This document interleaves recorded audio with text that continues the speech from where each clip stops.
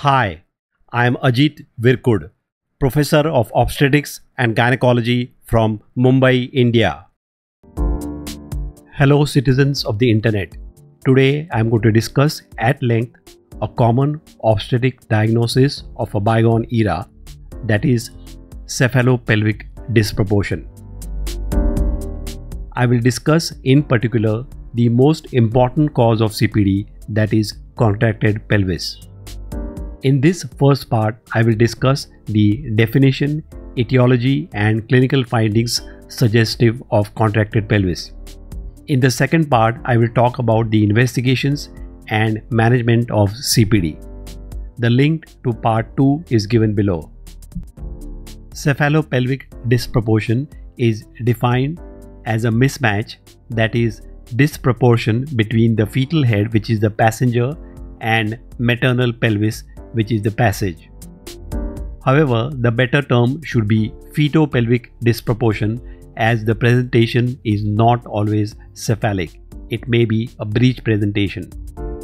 The most important absolute cause of fetopelvic disproportion is a contracted pelvis. However, it can occur due to other causes such as hydrocephalus, fetal macrosomia, and malpresentations like brow and face presentations. In this lecture, I will only discuss contracted pelvis. The standard anatomical definition of contracted pelvis is a pelvis in which one or more of its essential diameters is or are shortened by more than 1 centimeter. But there can be situations where the reduction is less than 1 centimeter and yet mechanism of labor is affected, and on the other hand, it could be very much reduced and yet a small premature baby can deliver through it. So what matters is whether this baby will pass through the pelvis or not. So we have another definition which is called as the obstetric definition, which is any pelvis in which any of the essential diameters are reduced so as to alter the mechanism of normal labor. The prevalence of contracted pelvis showed a considerable geographical variation.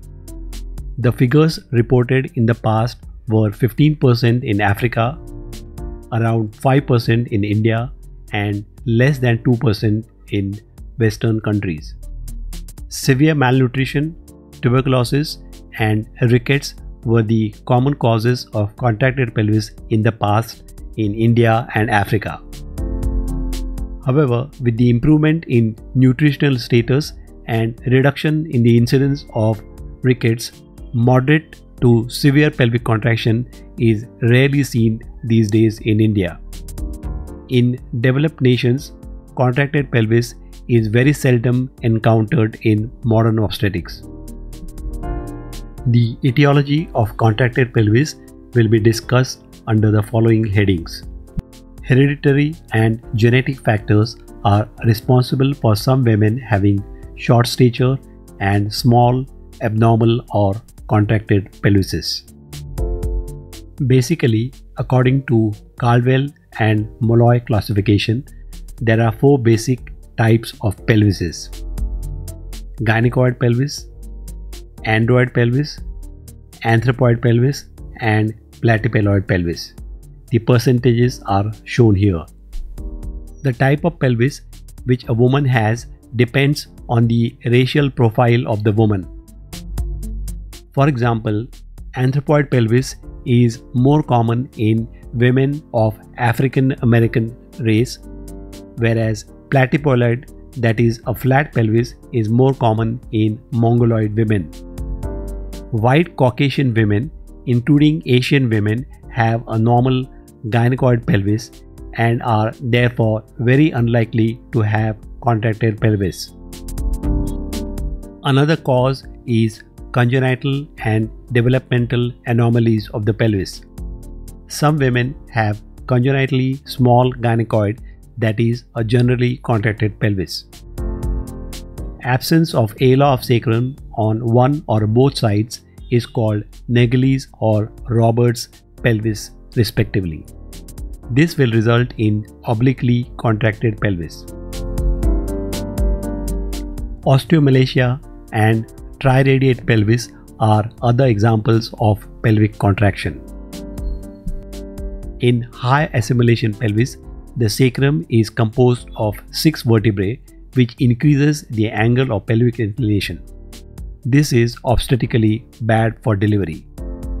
In low assimilation pelvis, the sacrum is composed of 4 vertebrae, which decreases the angle of pelvic inclination. This poses no problem for vaginal delivery. One of the worst type of contracted pelvis seen in the past was funnel-shaped pelvis. In this pelvis, the pelvic capacity diminishes as one goes from the inlet to the outlet. The subpubic angle is acute, that is narrow. Side walls are convergent and intertuberous diameter is 8 cm or less.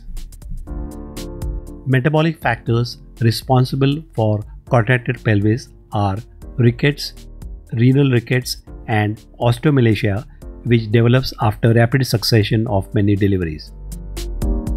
Development of rickets in childhood prior to the child starting to walk will produce soft osteoid tissue, resulting in a rachitic triradiate pelvis.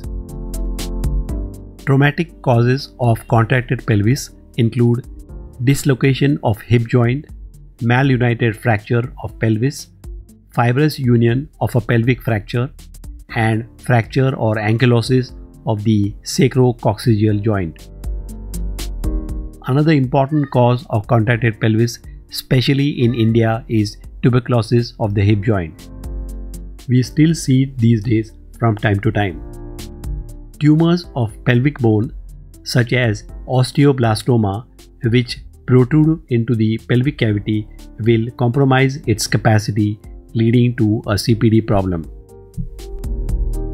Diseases of the lower limb, such as poliomyelitis, diseases of spine like lumbar kyphosis or scoliosis, and spondylolithiasis can produce oblique or asymmetric pelvis, contributing to CPD. Diagnosis of contracted pelvis rests on triage of history, examination, and investigations. In past medical history, ask about history of rickets, suspect rickets if there is a history of delayed walking or delayed dentition, history of poliomyelitis in childhood, or any pelvic trauma or pelvic fractures. If she is a multipara, inquire about past obstetric history of prolonged labor, difficult forceps or vacuum extraction, fresh stillbirth, neonatal convulsions or mental retardation in a previous child, or previous cesarean section or rupture uterus. It is important to measure the height on general examination. Height less than 5 feet, that is 152 centimeters in the Western world, or height less than 4 feet 10 inches, that is 147 centimeters in India, is considered short stature and is indicative of contracted pelvis. Women with small feet, that is shoe size less than 3, are also more prone to have contracted pelvis. Also look for abnormal gait, limb deformity, spinal deformity such as kyphosis and scoliosis on general examination. Since rickets is the most important metabolic cause of contracted pelvis, look for the following phenotypical features of rickets: bow legs because of soft bones, pigeon chest which is a prominent chest, square head because of frontal and parietal bossing, rosary beads, and Harrison's groove, which is indentation of the lower ribs at the site of attachment of diaphragm. If you come across a woman who is short, stocky, with a bull neck, broad shoulders and short thighs, masculine hair distribution, and gives history of delayed menarche and is subfertile, it strongly suggests a characteristic phenotype called Dystocia Dystrophia syndrome. Such women are prone to have android pelvis and are more prone to a pregnancy with occipito-posterior position. Following findings on obstetric examination are pointers to contracted pelvis: pendulous abdomen in a primary gravida, floating head at term in a primary gravida. In a primary gravida with a contracted pelvis, the head cannot engage at 37 to 38 weeks and remains floating at term and thus falls forward, giving the appearance of a pendulous abdomen. An important cause of malpresentations and malpositions is contracted pelvis. Talking about pendulous abdomen, as shown in this picture, the lateral appearance of abdomen in pregnant women depends on their parity. In primary gravida with a resilient abdominal wall, the appearance is acuminate, that is a pointed abdomen, whereas in multiparous women with lax anterior abdominal wall muscles, it is pendulous. This concludes part 1 of my e-lecture on contracted pelvis. Please click on the link given to see part 2. For further reading on this topic and other topics in obstetrics and gynecology, refer to the following books written by me: Practical Obstetrics and Gynecology, 5th edition; Modern Obstetrics, 2nd edition; Modern Gynecology, 2nd edition; Clinical Cases in Obstetrics, Questions and Answers, 2nd edition; Clinical Cases in Gynecology, Questions and Answers, 2nd edition; and Pelvic Reconstructive Surgery.